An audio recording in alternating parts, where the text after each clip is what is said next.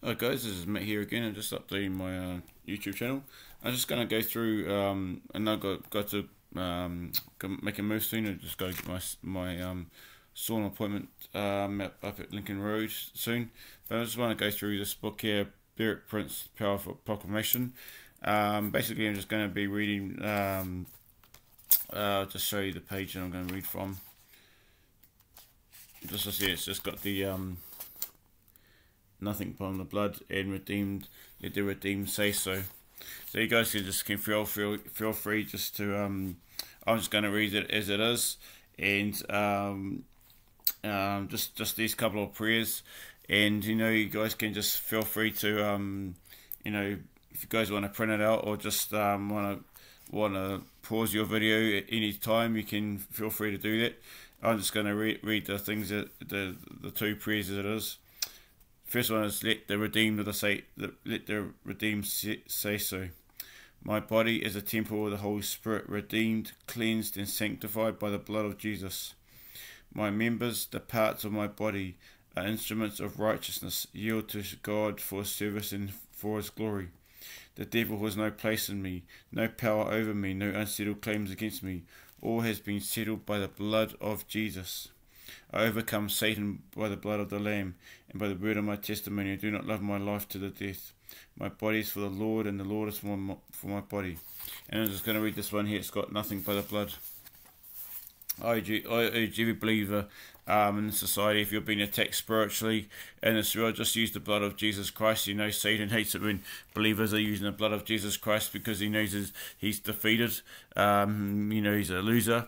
He knows that his time is running short because he knows that Jesus is going to come soon. I know that I've been spiritually attacked.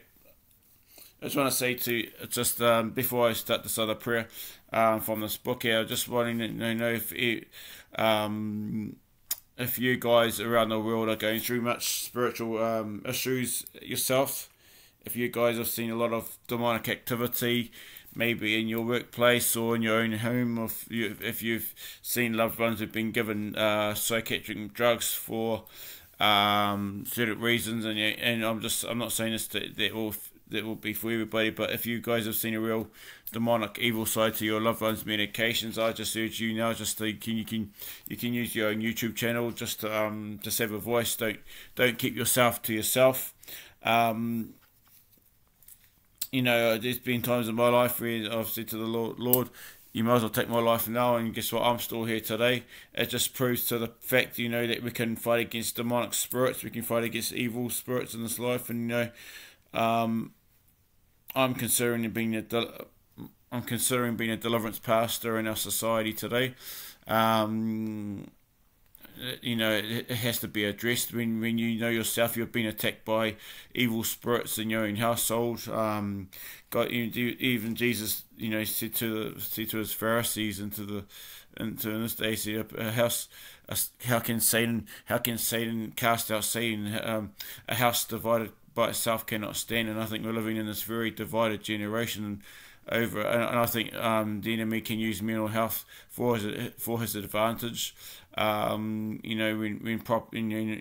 medications aren't being properly talked about, in your own household. And I think Satan can actually use privacy laws to go against what your family's issues can be told or said. I think that enemy can use privacy laws to destroy people's lives. Trying to keep things silent between yourself and the doctors. And I think it's just I'm going to say it pretty bluntly on my channel anyway. I think it's just full of rubbish. Privacy laws, and not judging what you guys are going through in your own country, might be going through the same issues. But I just want to let you guys know that you don't be afraid to go on social media and actually have your voice talk about these issues. Always keeping the faith. Always stand strong. Have a voice to what you're going through in your own society. Nobody should have to suffer any issues of anything alone. But I'm just gonna carry on with this nothing nothing but the blood press. And this is just from the Derek Prince book here. I'm just going to read it as it is. We overcome Satan when we testify personally to what the Word of God says the blood of Jesus does for us. Through the blood of Jesus, we are redeemed out of the hand of the devil. Through the blood of Jesus, all my sins are forgiven. Through the blood of Jesus, I'm continually being cleansed from all sin. Through the blood of Jesus, I'm justified, made righteous, just as if I never sinned. Through the blood of Jesus, I'm sanctified, made holy, set apart to God. Through the blood of Jesus, I have boldness to enter into the presence of God. The blood of Jesus cries out continually to God in heaven on my behalf. So this is just a quick video, guys, about, because I've got places to go to soon. But I just encourage all you guys in this day and age. I think the enemy's trying to throw all the punches in this world. And he's trying to destroy nations. He's trying to destroy families' life. He's trying to destroy anything he can possibly. And you can actually do that. Do that more often. If you guys have been attacked in your own churches and your own families, just do that. To tell the enemy to get off. I think using this to get rid of any health conditions or any diseases like that. This thing can be quite powerful to get rid of whatever your body's been attacked. If it's, say, something like nicotine or cancer, whatever you guys are going through, you guys can actually tell that cancer or disease to leave. So just like I want to encourage all you guys in this world today, especially everyone worldwide is going through many issues. You see the conflicts that are happening in Israel, Hamas, Afghanistan takeover, and the Taliban takeover in Afghanistan. You see the Russian-Ukraine conflict that's still happening. So you see, like all of these things today are coming to pass in God's word today, and we have to really wake up about what is happening. I'm sorry to say that, believers, but we have to. We can. I can understand, we are supposed to look at our own logs and our own line. We're not to judge others, but in saying that, we have to actually, we do have to wake up about what's happening, in our society, what's happening in the way of what's been taught in our education systems. I don't know what's. Sorry, guys, I'm just tucking in. I don't know what you guys are facing through in your nation or in your country, but in our country we've been, people, especially if the LGBT group, teaching kids, you can be this gender, that gender, you can be this sex, that sex. It's all this garbage, if you guys are interested, you go onto YouTube, search and type in Pastor, I can't pronounce the surname, just type in Pastor speaks up against a children's book, and it's called It's Perfectly Normal, and it's a supposedly children's book, but it shows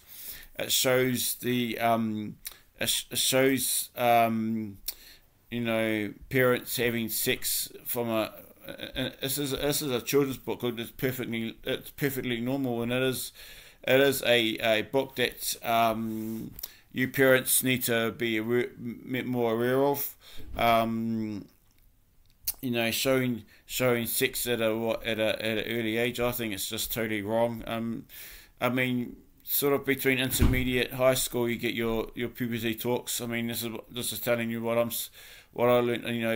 In the intermediate level, you get your puberty talks done, and then your high school level, you get your what man's parts and woman's parts in between your legs are. But from a child's level, from a daycare to primary school, they have no functionality. They don't know what's I think it's too early for a child's brain to actually understand that kind of those kind of concepts. I think it's just totally wrong about what's happening in our society for this garbage that's been portrayed in our society today, and it's just so false. It's wrong.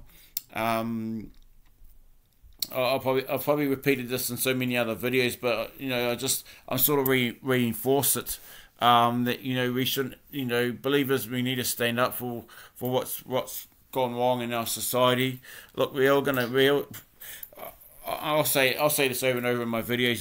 We're all gonna get persecuted, whether we go out to the streets and talk about proper sense about what's going on, or it's either gonna come to us as the believers, either outside the streets, or the street people are going to come into the church. It's all going to.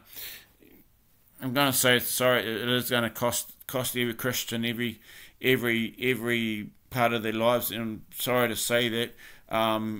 Why? Because it's been foretold in God's word that we are going to be persecuted. Just if it's happening. If it's more happening around the world, why would anyone in any other nation not be less persecuted for it? I'm not saying we may not get physically killed for our faith, but we're going to be attacked one way or another out in the streets because of many people's viewpoints. I'm not judging. I'm not here to judge any person. I'm not here to judge any person who has different real views in what I do. But I just think in this day and age where a lot of ideals are being conflicted with one another. The church we're going to be attacked one way or another, whether that be sooner or later, I don't know. Because in this day and age, everything in God's word is coming more fulfilled in our time, and everything you're seeing is becoming a fulfillment of prophecy, whether the church likes it or not. It's becoming you're seeing